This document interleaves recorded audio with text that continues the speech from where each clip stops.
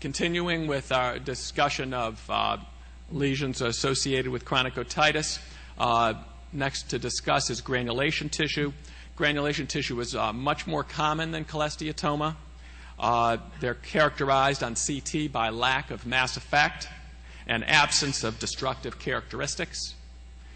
They enhance, and it enhances, typical granulation tissue enhances with gadolinium, as we have in this case. It's important to know, I suppose, that cholesteatoma and granulation tissue may coexist. This patient has an aggressive middle ear and mastoid lesion. Centrally, we have the non-enhancing cholesteatoma.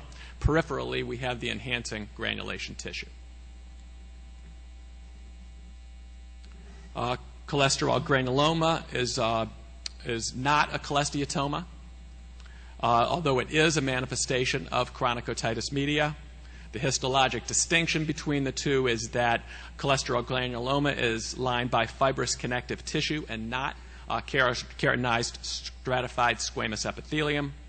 Cholesterol granulomas are hemorrhagic and therefore otoscopically vascular.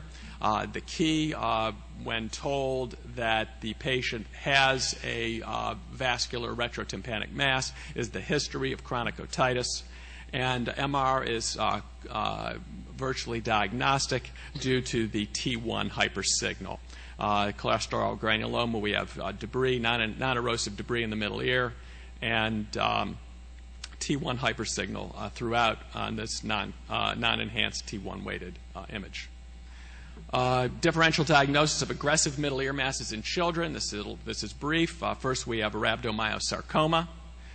This is the most common primary middle ear malignancy in children. It's characterized by indiscriminate bone destruction, which would be atypical for cholesteatoma.